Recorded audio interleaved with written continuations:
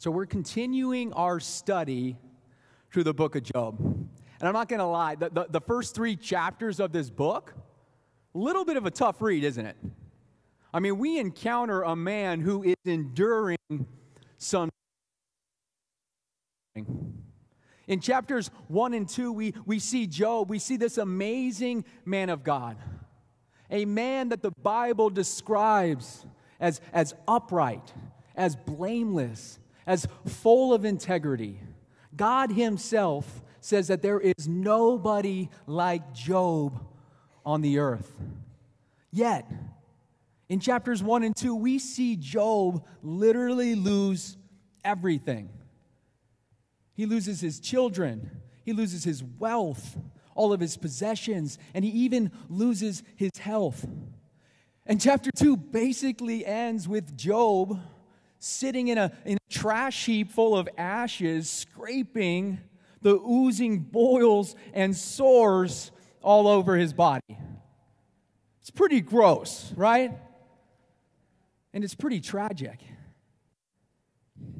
Yet after losing everything, after all of this, look what Job says in chapter 1, verse 20. He says, "The Lord gave me what I had, and the Lord has taken it away." Catch what he says next, though. He says, praise the name of the Lord. What an amazing response from Job in the middle of his suffering, in the middle of his pain, in the middle of his hurt, in the middle of his immense suffering and pain. He praises the Lord. It's incredible, isn't it? And in and through all of this, the Bible tells us that Job never sinned by cursing the Lord. He doesn't sin by blaming God or by charging God with any wrongdoing. You see, Job, he understood that everything was created by God and everything ultimately belongs to God. He understood this truth, and it's a truth that's really difficult to swallow, but God has the right to give, and God has the right to take away. And this is a really hard truth, but we have to learn to hold on to the things of this world loosely.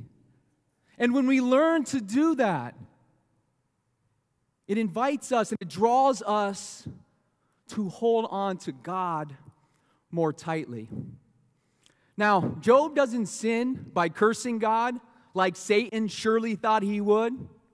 Job doesn't sin by cursing God like his wife even encouraged him to do in chapter 2. No, we don't see Job do that. But when we get to chapter 3, in chapter 3, it's a sad scene. We see Job, we see him finally speak, and we see him begin to cry out to God and curse the very day he was born. This amazing man of God, he found himself in a place of deep despair. His hurt, his pain, his loss, his suffering has become so great, so immense, that he literally wished he had never been born.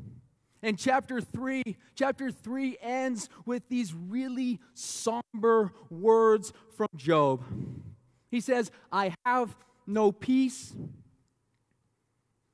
no quietness. I have no rest.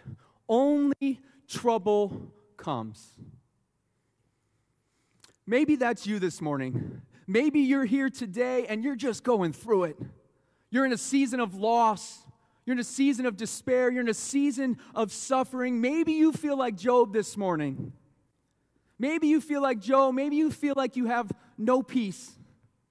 Maybe you feel like you have no quietness. Maybe you feel like you have no rest. Maybe you feel like you're in a season where only trouble has come. And if that's you this morning, I pray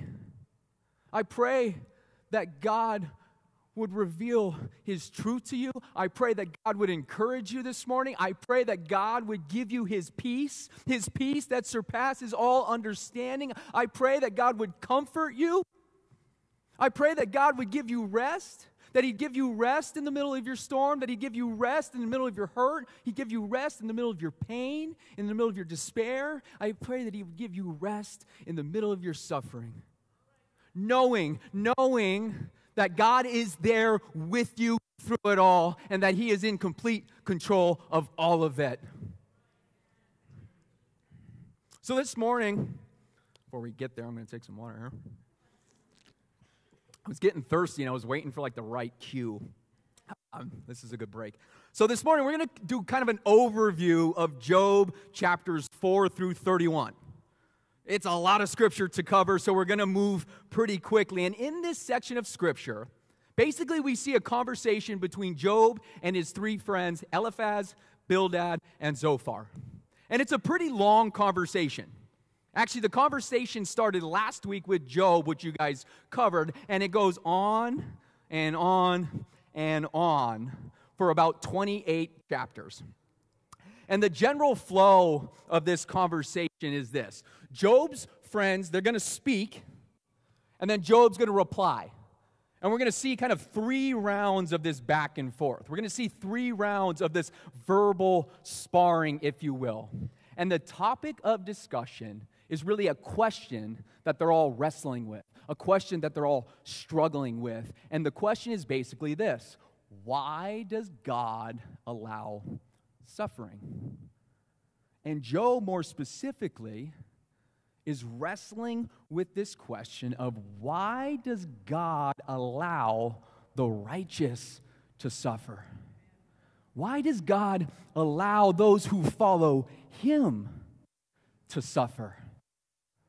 To put it more simply, why do bad things happen to good people?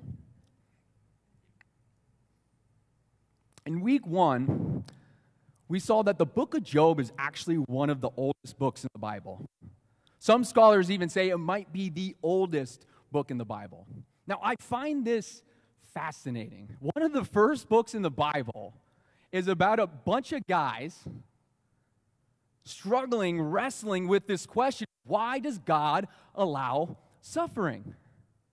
They suffer, or they struggled with this question then. And don't we struggle with this question today? We still struggle with this question thousands of years later. And I've got a spoiler alert for all of you. God never gives us a definitive answer to this question in the book of Job. You will not find a detailed explanation from God of the why of Job's suffering. Have you guys ever asked God why? Why, God, is this happening to me?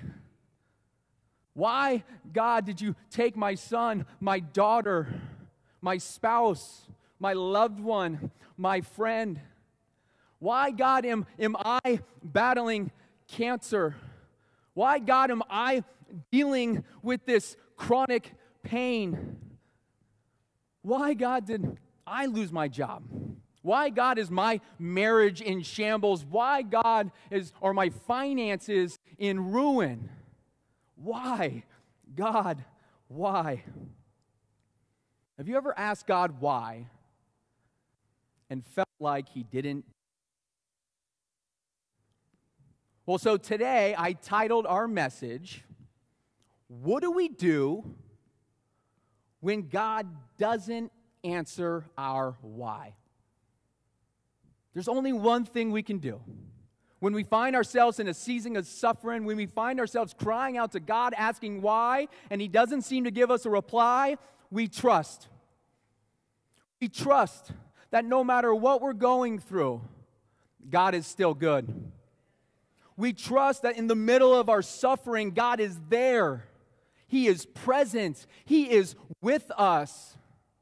We trust that God is wise and all-knowing.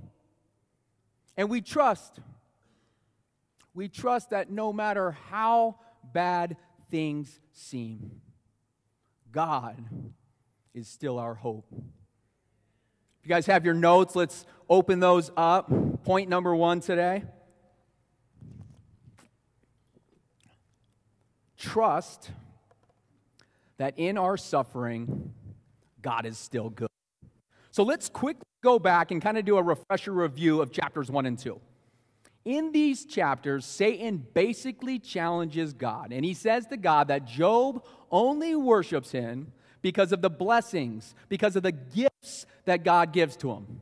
Satan says, take those things away, and he will not worship you.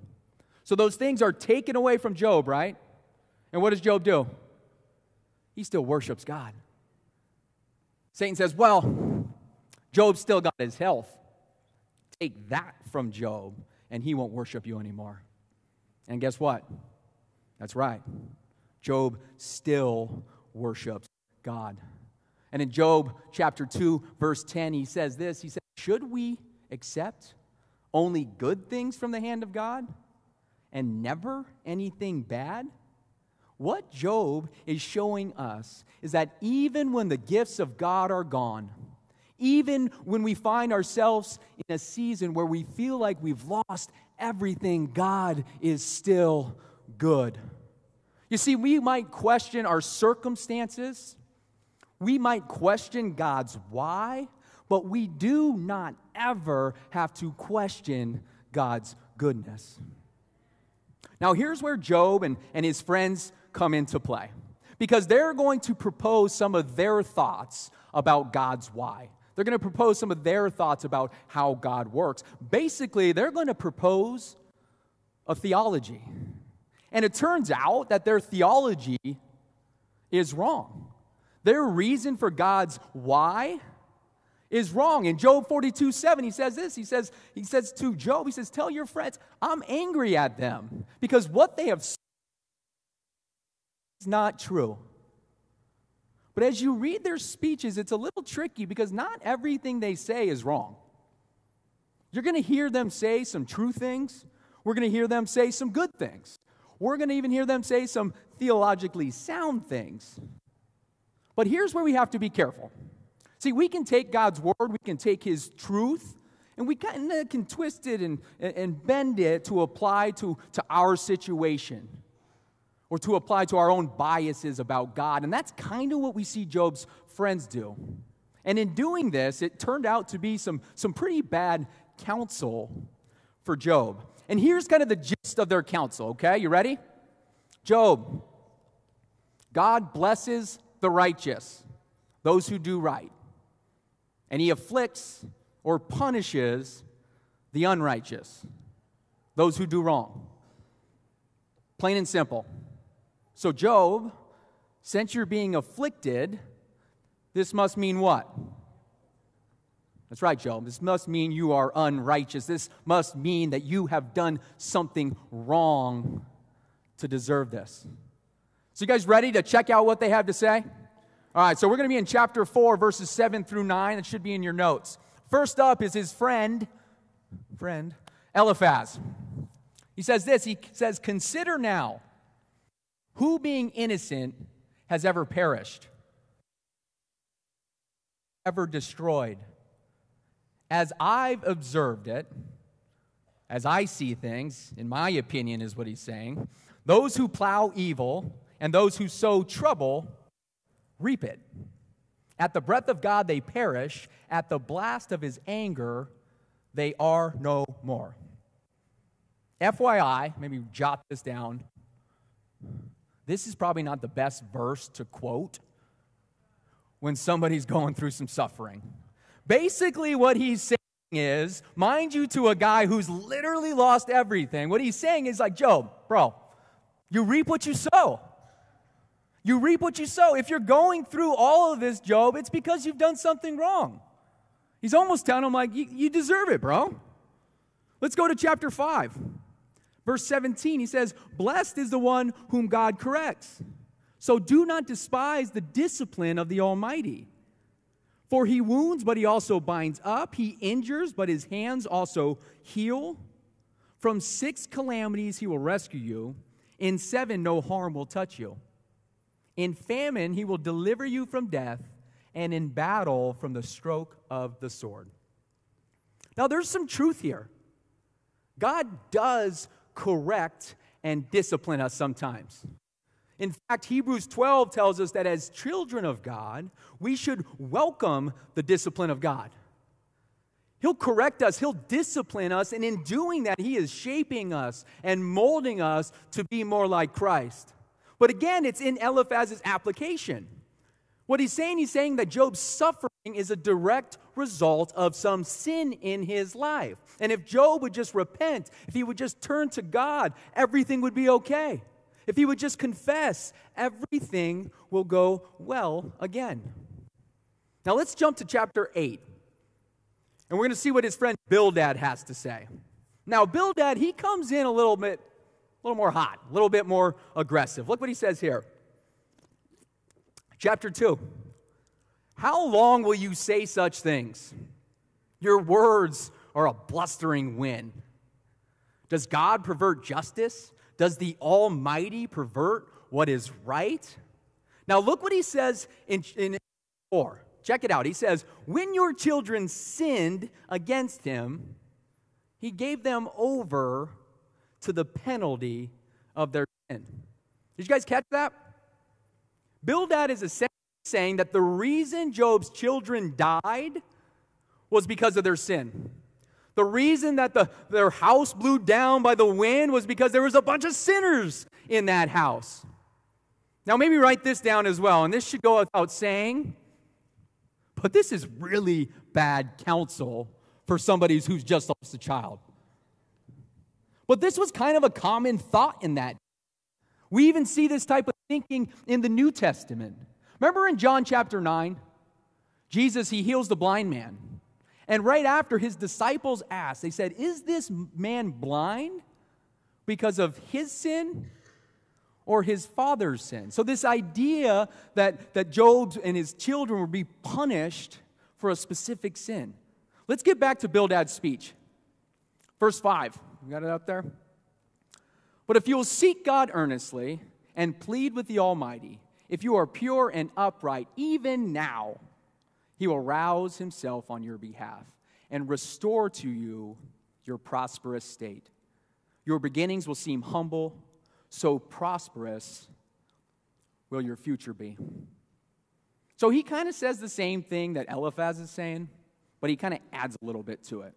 He says if you would repent, if you would confess your sin, if you would turn to God, He will restore everything. He's saying, Job, get right with God, and you once again will have wealth and health and prosperity and security. Does that sound familiar? Does that sound like a false gospel that we sometimes hear today? Kind of a name it, claim it.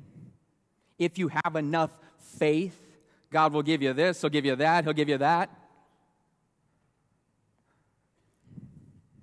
Then we get to chapter 11, and his friend Zophar enters the picture. Now, throughout all of these speeches, I told you that Job was replying. And Job continually claimed his innocence. Now, Job wasn't saying that he was completely innocent. Job wasn't saying that he was perfect or that he had never sinned. I mean, you see Job acknowledge his sinfulness all throughout his speeches. But what he is saying, I have not done anything to warrant what I am experiencing right now. And his friend Zophar, man, he jumps in on him for this. Zophar rebukes Job. Look at chapter 11, verses 4 through 6. He says, you say to God, my beliefs are flawless and I'm pure in your sight. Verse 5, he says, oh, I wish that God would speak, that He would open His lips against you and disclose to you the secrets of wisdom. For true wisdom has two sides. Know this, Job, God has even forgotten some of your sins.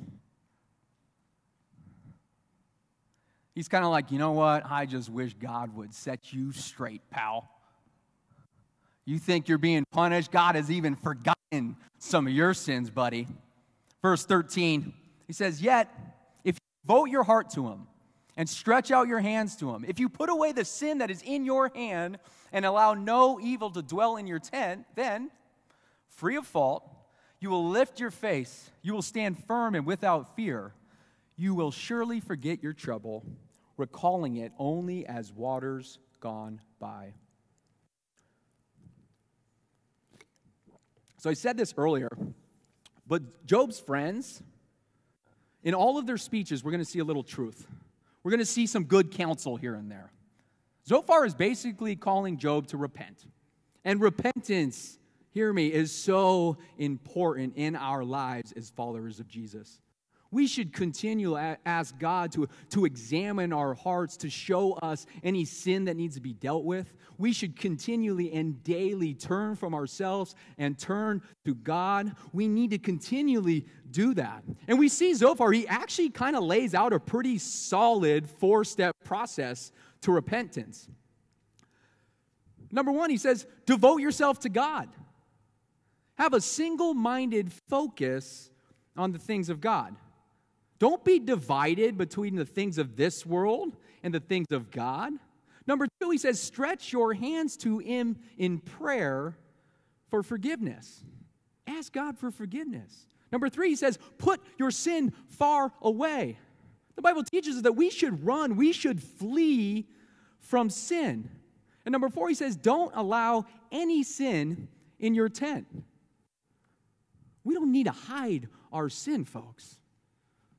1 John tells us that if we confess our sin, God is faithful and just to forgive us our sin and cleanse us of all unrighteousness. So again, we see some good counsel here, but it's the application. Zophar, like his friends, has this false assumption that Job's circumstances are only a result of some specific sin, and that if he would just confess this sin, all would go well again. Basically, they're presenting a really simplified theology that says God always blesses the righteous and He always afflicts or punishes the unrighteous. Eliphaz, Bildad, and Zophar only saw suffering as evidence of God's displeasure. Now, don't get me wrong. We see all throughout Scripture the damaging effects of sin. And sometimes sin can lead to trouble and suffering in our lives. But to say that sin is the only reason we experience suffering isn't necessarily true. So what if we didn't see suffering only as evidence of God's displeasure in our lives, but we saw suffering as a means for us to know and treasure God more deeply? You see, that's really where the entire book of Job is heading. I want us to fast forward to chapter 42. And now we're going to cover this more in a few weeks, but let's look at Job's final words to God.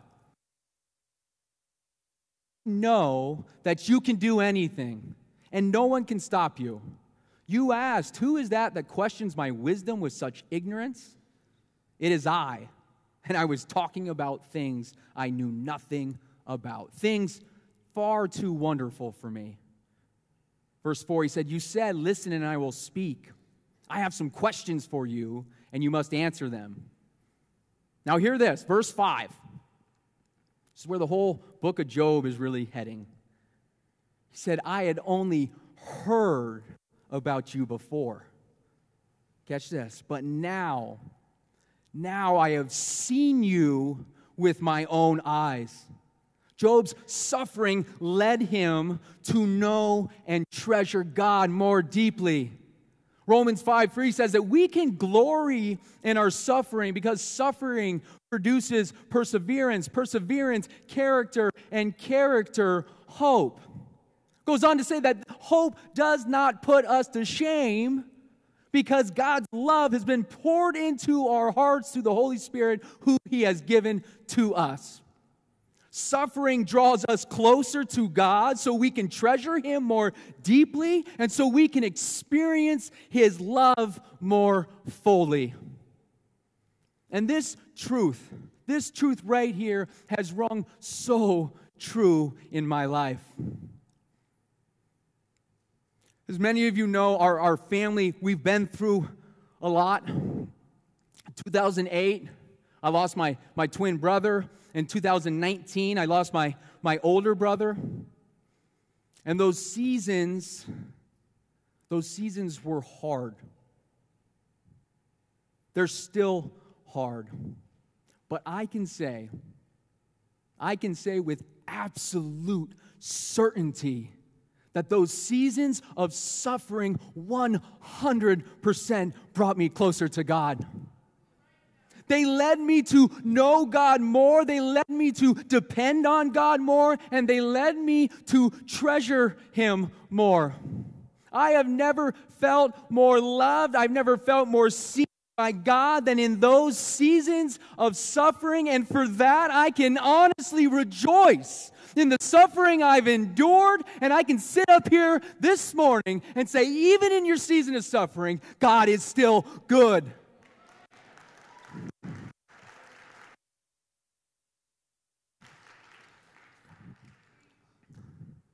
So when you find yourself in a season of suffering, when all feels like it's lost, when the gifts of God seem gone, when the house is gone, the money's gone, the job's gone, your health is gone, your loved one is gone, God is still good. Can we say amen? That's what Job is saying in chapter 13, verse 5. He says, though he slay me, yet I will trust in him. So when you find yourself in a season of suffering, you find yourself crying out to God, why? Why, God? And you seem to get no reply. Trust.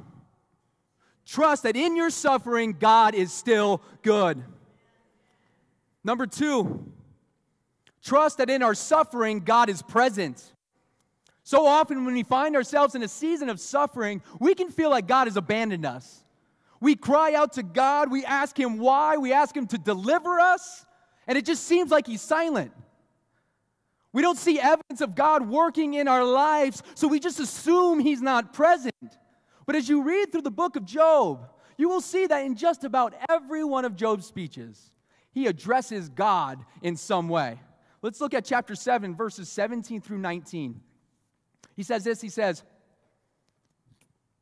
"What is mankind that you make so much of them, that you give them so much attention? That you examine them every morning and test them every moment? Will you never look away from me or let me alone for even an instant?"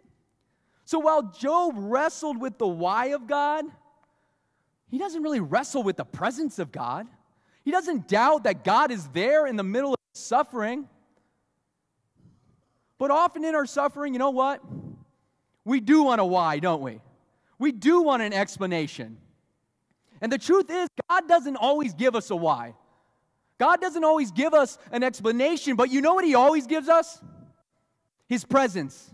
God always gives us Himself. Now, maybe you're here this morning, you're like, yeah, but I still want a why. I got to know why. I want an explanation. I'm going to ask you a challenging question. Do you really? Do you really need a why? Do you really need an explanation? Is that really even the deepest desire of your heart to know why? Think about it this way. When my wife is going through something difficult, when she's struggling, does she need my reasons and my explanations as to why she's going through what she's going through? Wives, do you need that? No. Her greatest need is not my diagnosis of the situation. She doesn't need my explanation. You know what she needs? She needs my presence. She doesn't need me to tell her why. She just needs me to be there with her. And one of the greatest things we see in the book of Job is God's presence. We don't see a God who is distant. We see a God who is right there with Job every step of the way, with Job in his suffering. And hear me, Cornerstone, this is a beautiful truth of the gospel. You see, we don't serve a God who is distant. We don't serve a God who is uninvolved. We don't serve a God who is far away. No, we serve a God who pursued us with His love. He pursued us with His grace, His mercy, His forgiveness, and His goodness. We serve a God that came to us and became like us. Hebrews 4 said that He did that so that He could sympathize with us. So that He could sympathize with us in our hurt, in our pain, in our loss, in our despair, and in our suffering. So if you're here today and you feel broken, Jesus was broken. If you're here today and you feel rejected, Jesus was rejected. If you're here this morning and you feel hurt, Jesus was hurt. If you're here this morning and you are crying out to God, why? Jesus cried out. Remember Jesus on the cross. Why, God? Why have you forsaken me? You see, Jesus, He is familiar with your hurt. He's familiar with your pain. He's familiar with your suffering, and He is right there with you through it all. I mentioned earlier that in 2019, I lost my older brother, Justin. Some of you have known him. We always called him Judd. And I don't say this part of his story out loud very often. It's hard for me to say, but Justin took his life in 2019 up at Red Rock Mountains. And I remember being there, and we were driving back home. And anytime I had kind of a longer drive on my hands, I would always pick up my phone, and I'd always call my brother Justin. And so out of just habit, I reached for my phone, went to pick up to call Judd, and I was just hit, just socked in the face with the reality that I was never going to talk to my brother Judd again. And I was overwhelmed with emotion, overwhelmed with just hurt and with pain and with some anger and with some despair. And I can't explain it, but in that moment, I have never felt the presence of Jesus so strongly in my life. It's still hard for me to explain, but when I tell people, it was literally like Jesus was sitting on my passenger side seat, just sitting there with me in it. And every time I would get in the car, that was that place where it would just hit me like a ton of bricks. And for months, I literally felt the presence of Jesus sitting in that front seat with me. So hear me. If you feel alone in your suffering, if you feel alone in your hurt, God has not abandoned you. Do you hear me? God has not abandoned you, and He will not abandon you. And I ask you, if you ever doubt that truth for even a single moment, I ask you to fix your eyes on the cross. Evidence not only of His goodness, but of His presence in your life. So what are we going to do, people of God, when we find ourselves in a season of suffering, when we find ourselves crying out to God? We're going to trust. We're going to trust that even in it, God is still good, and we're going to trust that God is always present. Number 3, bless you. Trust that in our suffering, God is wise. So we're going to look at Job chapter 28. Now, Job is a part of a group of books in the Old Testament called the wisdom books. And in these books, they show us and teach us about the wisdom of God. And in Job chapter 28, we get a picture of the price and the value. We're also going to see the relationship between God and wisdom and man and wisdom. Job chapter 28, verse 12. But where can wisdom be found? Where does understanding dwell? No mortal comprehends its worth. It cannot be found in the land of the living. I love this. The deep says, it is not in me. The sea says, it is not with me. With the finest gold, nor can its price be. You guys still hear me? Am I cutting? Okay. You hear me when I'm out? Okay. Because I'll get loud. Oh, I'll get loud. Verse 20. Reset. We're in a serious scripture here. Verse 20. Where then does wisdom come from? Where does understanding dwell? It is hidden from the eyes of every living thing, concealed even from the birds in the sky. Destruction and death say, Only rumor of it has reached us. Now, verse 23, we're going to see the contrast between the wisdom of man and God. Look what he says. Verse 23, God understands the way to it, and he alone knows where it dwells. For he views the ends of the earth, and he sees everything under the sun. When he established the force of the wind and measured out the waters, when he made a decree for the rain and a path for the thunderstorms, then he looked at wisdom and he appraised it. He confirmed it and he tested it. And he said to the human race, the fear of the Lord, that is wisdom. And to shun evil is understanding. Now in these verses, we see that wisdom is this valuable jewel. Wisdom, it's priceless. And we see that it cannot be found in anyone or anything other than God. God alone knows where wisdom dwells.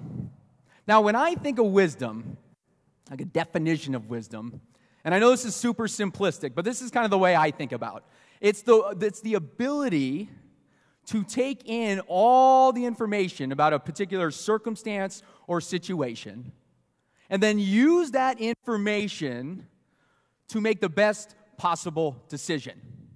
And there's three aspects of wisdom I want us to think about. Three aspects to have perfect and complete wisdom. First, we need knowledge. We need perspective, and we need experience. Now, in some way, us, people, we lack in all three. We lack knowledge. Often we don't make wise decisions because we don't have all the facts. Have you ever made a decision and then found out some new information? And then you're like, man, if I would have known that then, I would have made a completely different decision. See, we lack knowledge because we don't have complete knowledge. The past, we can have some knowledge of the present, but we have no knowledge of the future. We lack perspective. Not only do we not know all things, we can't see all things. And the perspective we do have, it can often be jaded or distorted, right? Especially in a season of suffering. We can't know how everyone around us feels. We can't know their point of view. We can't know how our decision is going to affect every single person.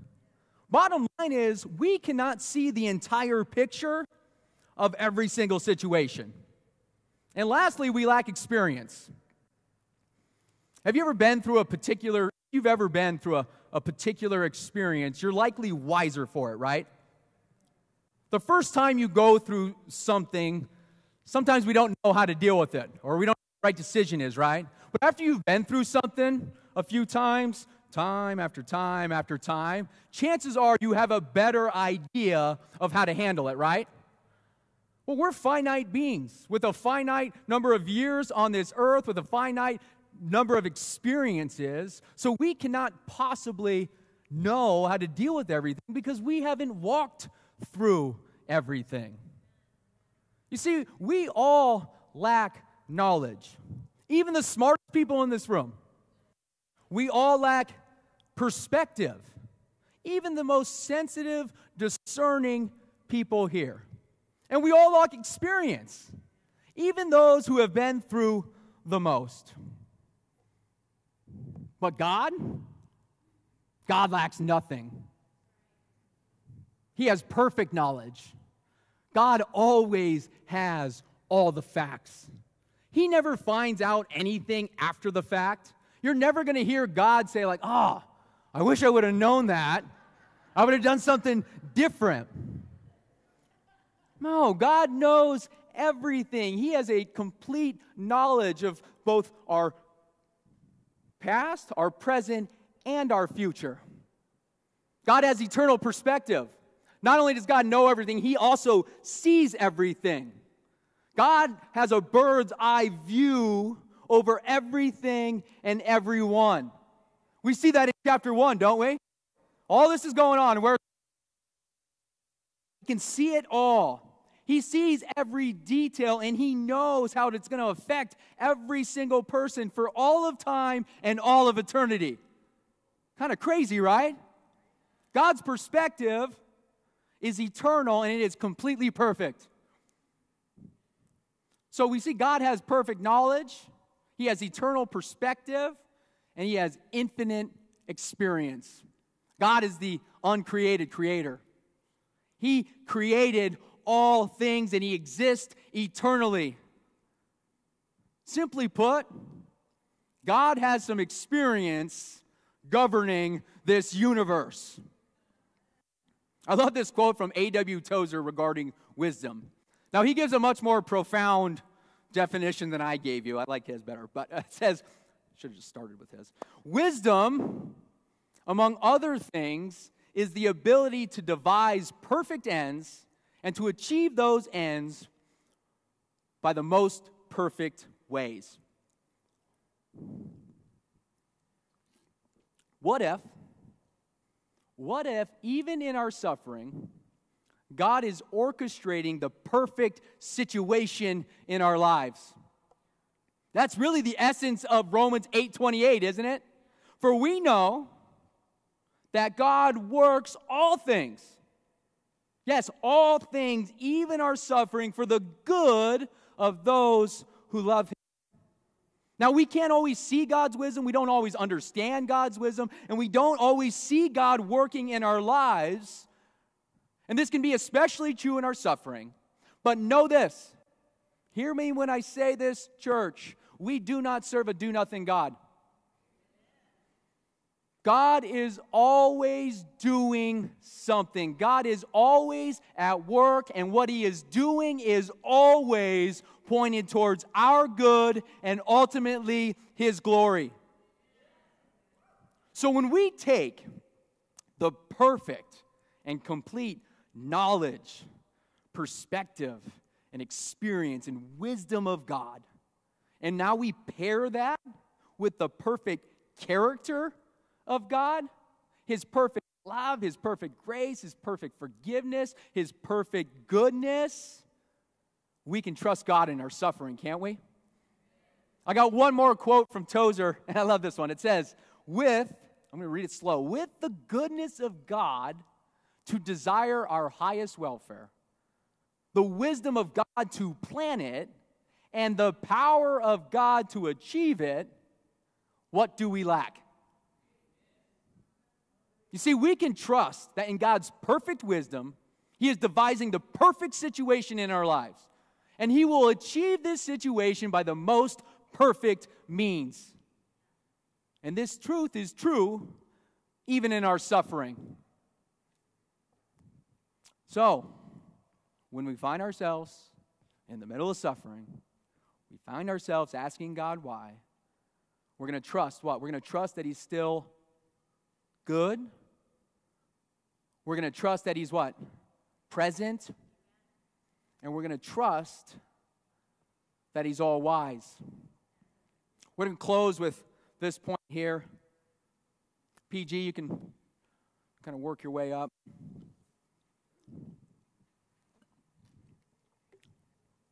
And you probably don't have to play right away, but. So I want to take a quick moment as we close, just to remind us of the depths of Job's despair. You guys ready? You're like, more depressing stuff? Chapter 6, verse 2 and 3. If only my anguish could be weighed, and all my misery be placed on the scales, it would surely outweigh the sands of the sea. Go down to verse 8. Oh, that I might have my request, that God would grant what I hope for, that God would be willing to crush me, to let loose His hand and cut off my life. It keeps going. Chapter 10, verse 20. Are not my few days almost over? Turn away from me so I can have a moment's joy before I go to the place of no return, to the land of gloom and utter darkness, to the land of deepest night, of utter darkness and disorder, where even light is darkness. Chapter 17, verse 1, my spirit is broken, my days are cut short, the grave awaits me. One more before we get to the good stuff. Verse 13, chapter 17. If the only home I hope for is the grave, If I spread out my bed in the realm of darkness, if I say to corruption, you are my father, and to the worm, my mother or my sister, where then is my hope? Who can see any hope for me? Will we descend together into the dust? We see all throughout the book of Job the depths of Job's despair. We see a man who is broken. We see a man here who is beginning to lose hope. But then we get to chapter 19, and we get one of the most beautiful, one of the most amazing passages in the book of Job. Look what he says here. Amidst his pain, amidst his loss, his hurt, his despair, and his suffering. He says this, Job chapter 19, verses 23 through 27. He says, "Oh, that my words were recorded, that they were written on a scroll, that they were inscribed with an iron tool on lead or engraved in rock forever." Basically, he's saying, like, guys, write this down. Verse 25, hear this. I love this. "I know that my Redeemer lives, and that in the end he will stand on the earth. After my skin has been destroyed, yet in my flesh," hear this, "I will see God. I myself will see him with my own eyes, I, and not another. Oh, how my heart yearns within me." What an amazing declaration of faith. Job knows that even though he's in the middle of suffering, this is not the end of his story. Job knew that his Redeemer lived and that he would one day see his face. We see the word Redeemer in the book of Ruth to describe a love that pays for another. In the book of Exodus, we see it used to describe the one who delivers. And all throughout the Bible, we see that word used to describe the one who makes all things new. Job was pointing us to Jesus, our Redeemer, who lives. Our Redeemer who loved us so much that he went to the cross to pay the price for our sin. Our Redeemer who has delivered us from death, and our Redeemer who is making all things new. And so if you're here this morning and you're walking through something, if you're here this morning and you're suffering, if you're here this morning and you feel like all hope is lost, remember, Jesus, your Redeemer, lives. And one day you will see his face and he will make all things new. Look at Revelation chapter 21, verses 1 through 5 says. I don't think this is in your notes, so maybe just write down that address and just read over it this week. It's one of the most amazing verses in all of Scripture. I love it. It says, "Then I saw a new heaven and a new earth. For the first heaven and the first earth had passed away, and there was no longer any sea. I saw the holy city, the new Jerusalem, coming down out of heaven from God, prepared as a bride beautifully dressed for her husband. And I heard a loud voice from the throne saying, 'Look, God's dwelling place is now among the people, and he will dwell with them. They will be his people, and God himself will be with them and be their God.'" Now, I love verse 4. And if you're here today, if you're hurting, if you feel broken, if you feel like all hope is lost, if you are suffering, I want you to press in and I want you to hear what verse 4 has to say. Hear this. He will wipe every tear from their eyes. There will be no more death or mourning or crying or pain, for the old order of things has passed away. Verse 5. He who was sitting on the throne said, "I am making everything new." Then he said, "Write this down, for these words are trustworthy and true." Now, guys, I don't want to downplay, I don't want to set aside anyone's pain, anyone's hurt, anyone's suffering. But I do want to remind you that there is a time when Jesus is coming back, when our Redeemer is coming back. We're going to see His face, and He is going to make all things new. When you're in your season of suffering, remember there is coming a time where there's going to be no more hurt, no more pain, no more sorrow, no more death, no more tears, no more suffering. We got to have an eternal perspective when it comes to our suffering. And I'm going to close with this verse, 2 Corinthians 4:17 through 18. And this verse is always a comfort to me, and I pray that it would be a comfort to you. It says, "For our present troubles are small and won't last very long, yet they produce for us a glory that vastly outweighs them and will last forever." So we don't look at troubles we can see now. Rather, we fix our gaze on the things that cannot be seen. For the things we see now will be gone, but the things we cannot see will last forever. I can't say it enough. Think about eternity. Downplay our suffering. But we're here maybe 80 years, and it can be tough. But we get to spend eternity forever and ever and ever and ever in the presence of God, where all things will be new, where everything will be perfect, where your body will be restored, your health will be restored.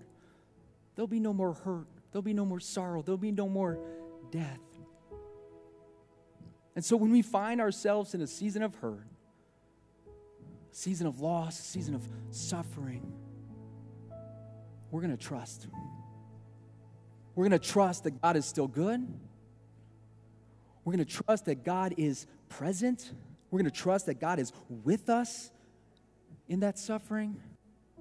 We're going to trust that God is all wise and all knowing, and that He is always working for our good.